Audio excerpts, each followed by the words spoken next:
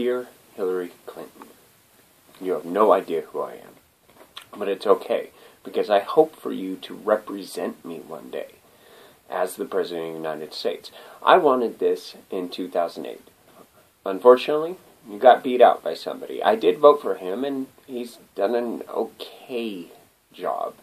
He's done the best he can, but not as good as I think you can, and as good as I'm sure you know you can.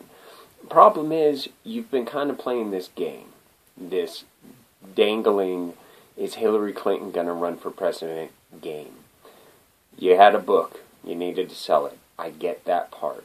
And you're waiting maybe for the big grand finale of right after Thanksgiving. The problem is, everything that you're supposed to stand for and everything that I'm hoping you do still stand for, it gets muddled when you do things like that. You just come off looking like Christie and the pig thing, or the bridge thing. It's petty. It's dumb.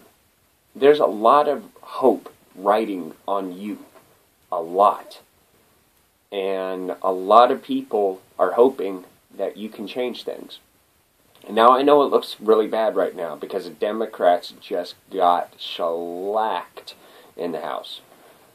That happens, but the upside about that is that's 2 years. That is 2 years of you doing nothing but spewing all the beautiful knowledge you have. That's 2 years of that, while the House completely crumbles under the weight of all those elephants. It's going to happen. And you need to start this show, and you need to start giving people hope now. You need to be the Hillary Clinton that I was inspired by as a child in 1992. When I was in maybe second grade, I don't know. But I was inspired by you. So please, inspire me again. Don't play a game. Start right now. Let us know so we can start cheering right now. And spreading the word right now. Peace. I love you. It's with all love and respect. Bye.